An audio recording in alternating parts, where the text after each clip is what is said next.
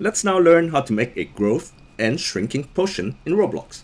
We're going to go to our workspace, we're going to click on the plus sign, we're going to select mesh part. If you don't see mesh part in the drop down, you can select mesh part in the search box over here. Otherwise, just select mesh part. I'm going to bring my mesh part over here and rename it to potion. With the potion selected, go to the properties window. You're going to see there are two different properties that we want to change. The first one is going to be the mesh ID, and the second one is going to be the texture ID. Let's first change the mesh ID. So we're going to go to our toolbox. We're going to search for a mesh for our mesh part.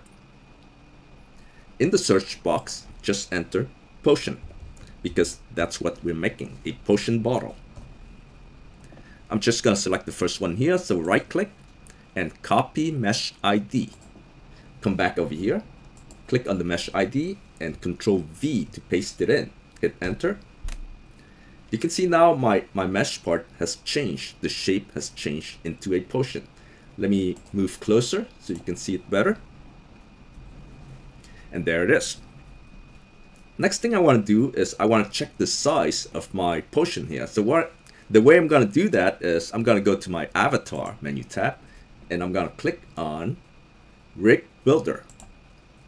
I'm going to bring in my own avatar, right? So this is a regular player right here. You can see the potion bottle is very small compared to a regular player. So now we're going to resize our potion bottle.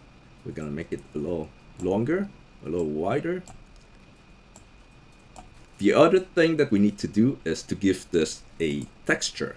So again, we have the texture ID here. We're going to go back to the toolbox. And now we're going to search for an image for our texture. So we're looking for any image. You can pick any image you want. How about I'm going to pick this red potion right here. So I'm going to right click and copy asset ID. Come back over here to the texture ID property. Click on that, paste it in, hit enter. And now let me put my potion bottle in focus so we can see it. That's how it's going to look like. I think it looks pretty nice. The next thing we want to do is we want to add a touch event to this potion bottle. So go to your potion bottle, click on the plus sign, add a script. Let me close this window over here. And inside your script, just enter the following lines. So basically, again, here we have a touch event and we're checking for a player that is touching this potion bottle. You can refer to our prior tutorial for more details on how all these work.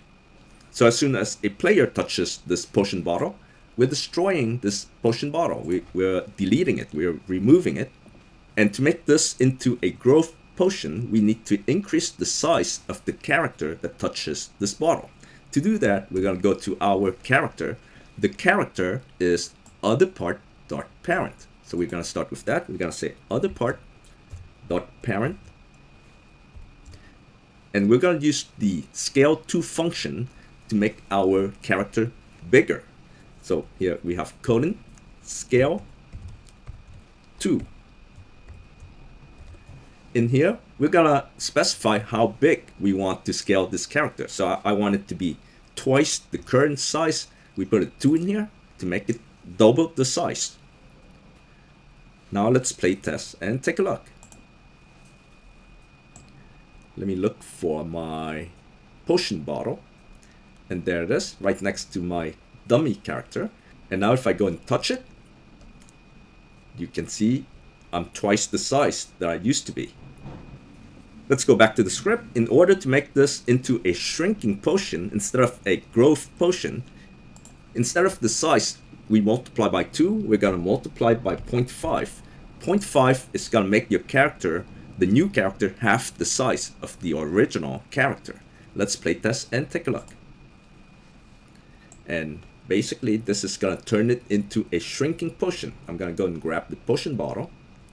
And you can see now I'm half the size that I was.